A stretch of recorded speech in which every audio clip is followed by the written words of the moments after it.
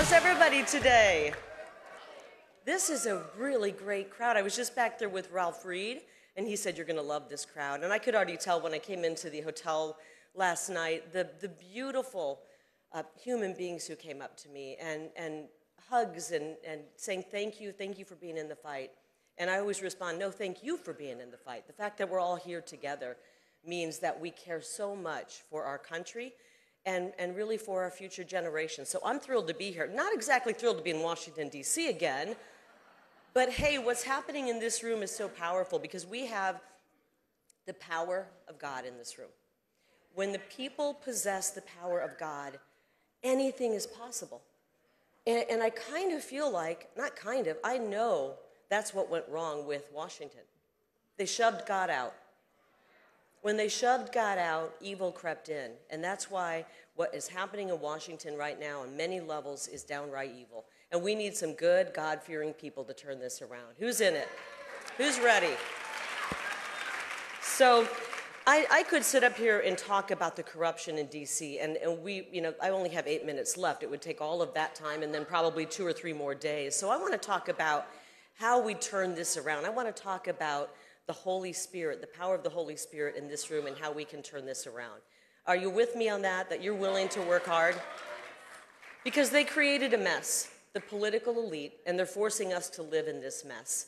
They sold out the jobs to China, and that really helped to decimate the family. When dad loses a job, things get pretty rough in the family. And that was the beginning, decades ago, of decimating the family, decimating our economy, and selling out our families, frankly. But what I think we learned when a brash, bold New Yorker came on the scene was that there's a lot more corruption than we thought. I think you all know who I'm talking about. How many of you missed that bowl in a China shop? I missed the mean tweets and all. I'll tell you what, we need a bowl in a China shop because I kind of feel like the White House has become a China shop.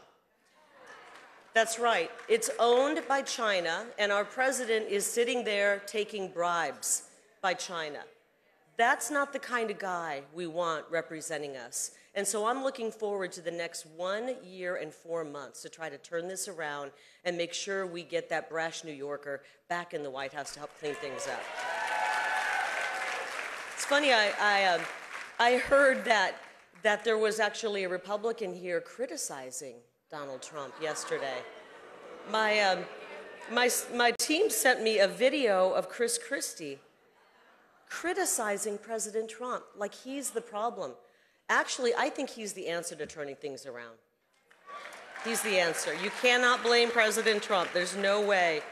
Who you can blame are these people who become part of the swamp, the uniparty. And I hate to say it, but there's some people with R's behind their name who are just as guilty as the left for what they've done. They've sat, they've done nothing, they didn't work for we the people, they worked to line their pockets. We need people in Washington who can't be bought, who can't be bribed, who can't be sold. We need real people. We need the Ronald Reagans of the world. We need the President Trumps of the world. We need the mama bears, the papa bears, and the citizen politicians. So let's all step forward and help turn this around. I left my job in the news media because I just couldn't take it anymore. I realized it had become propaganda. And I stepped away from a very wonderful career, 30 years in broadcast journalism as one of the fair ones. But I couldn't stand giving half-truths anymore to the people. And I stepped away from a very big paycheck, a 7-figure contract. My husband supported me in doing that. And I prayed to God, please make sure I don't regret this. And he gave me a sign. I opened up the Bible right as I was praying that. I just put my finger down and I landed on 1 Timothy chapter 6, verse 7. You bring nothing into this world and you take nothing out. And that was the sign I needed. I knew I was making the right decision.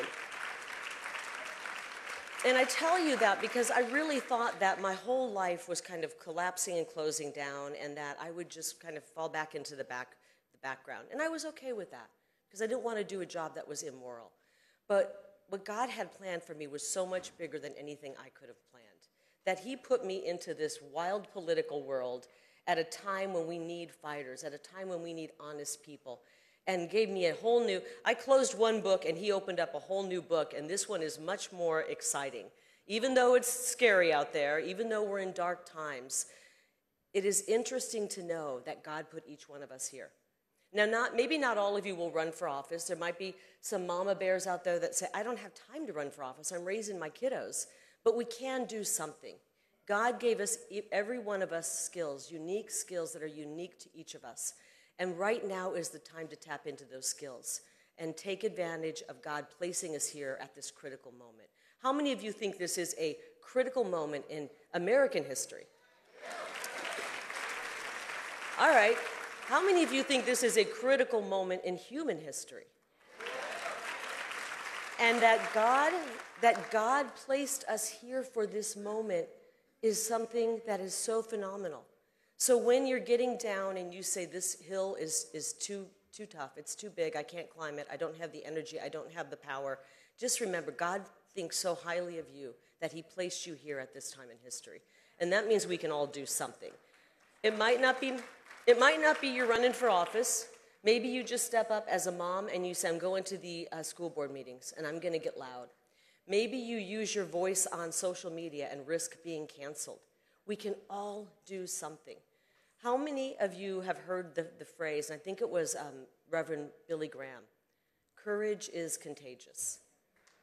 It truly is. I know that when Donald Trump came down the escalator, the courage he showed that day and in the days that came and in the years that came really made me want to do something courageous. And so when I stepped away from my career and then somehow stepped into the arena of politics, I tapped into somebody else's courage. And I had a lot of people reach out to me and say, you just showed an act of courage, and now I feel like I can do something courageous. It just takes one little step through that fear. I recently wrote a book, and it's coming out right now. As a matter of fact, we're doing a book signing today, and the book is called Unafraid, and I titled it Unafraid because when you step through fear, the fear of being ostracized for having the wrong opinion, which is truly the right opinion these days, when you step through that fear, it's amazing. When you get to the other side, nothing can faze you. Nothing can make you afraid. And so I'm encouraging everybody today to find that thing that makes you afraid, whether it's speaking out, whether it is getting involved politically, whether it's ruffling some feathers. I encourage you to do that and step through that fear so that you too can be unafraid. I was at a book signing the other day, and a mom came up to me, and she had so much energy. You could just feel it oozing out of her. And I said, I love your spirit. What do you do? And she said, oh, I'm just a mom.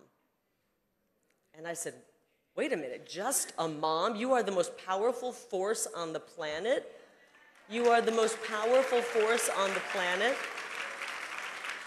It is the mama bears that are gonna, I think, save this world. It's the mama bears. The most dangerous place in all of nature is between a mother bear and her baby cubs. And the radical left have found themselves right there. And a lot of mama bears are just ready to tear them to shreds. So I want to ask you, stand up if you've done something courageous, like speaking out at a meeting, getting involved politically. Stand up just if you've done something in the past, say, month. That's courageous. Oh boy, this is, usually I get about 5 people, but okay. Now when somebody else sees that act, they stand up.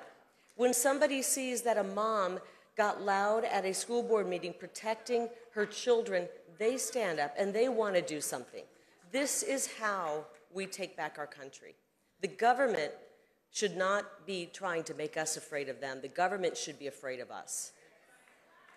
We the people, that government belongs to we the people, and it's flipped around right now, but I know that with God, and we possess God inside each and every one of us, with God on our side, nothing can stop us from taking back this government, taking back this country, and having its best and brightest days ahead. I thank you so much for being here today. I look forward to meeting you after this, and thank you, Ralph, for putting this together. We need God, and we need each and every one of you to step forward and be strong right now. Thank you. Appreciate it.